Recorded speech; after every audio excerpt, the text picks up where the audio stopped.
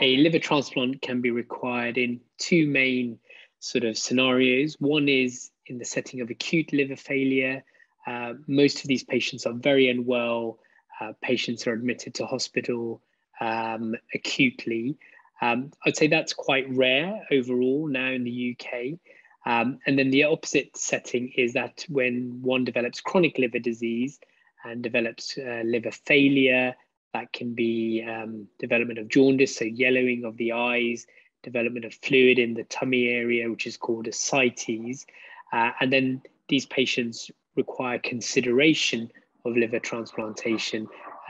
Everybody needs to have an assessment.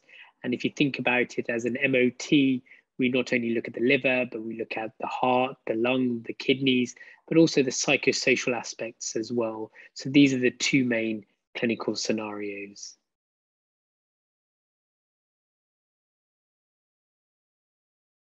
So after a patient is assessed for liver transplantation and their indications are accepted, you go on to a national waiting list.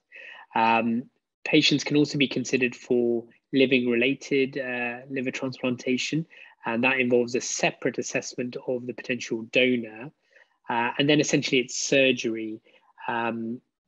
Patients can be called in at any time, and then surgery can last anything between 6 hours to 8 hours. In the UK, all surgery is performed in very experienced centres with very good outcomes.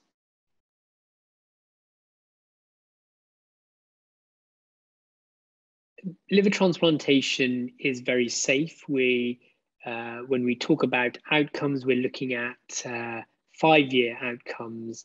We don't talk about 30-day, 90-day, or 1-year survival rates anymore, because we want patients to benefit long term. As part of the assessment, like I said, we would assess patients for other diseases which may not be sort of clinically obvious, and that's why we look at the heart, the kidneys, and the lungs. But once you're assessed for liver transplantation, then majority of patients will go on to be transplanted.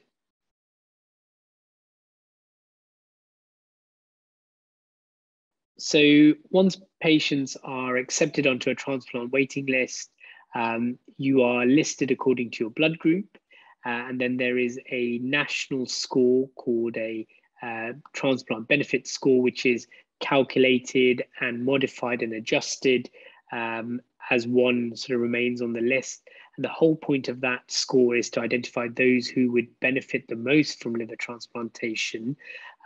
However, one can wait up to a year for transplantation. So, one has to be quite patient as well. But the whole point of the score is that if you deteriorate, then your score may increase, and then your likelihood of transplantation may also improve.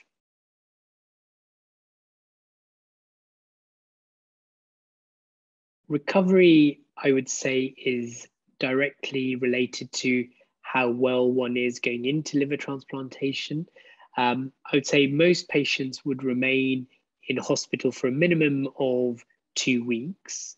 A lot of that is about painkillers, but also looking out for any complications after the transplant. And also part of that time is also spent educating patients on their medications, when to take it, how to take it, what sort of red flags there are, if there should be any concerns.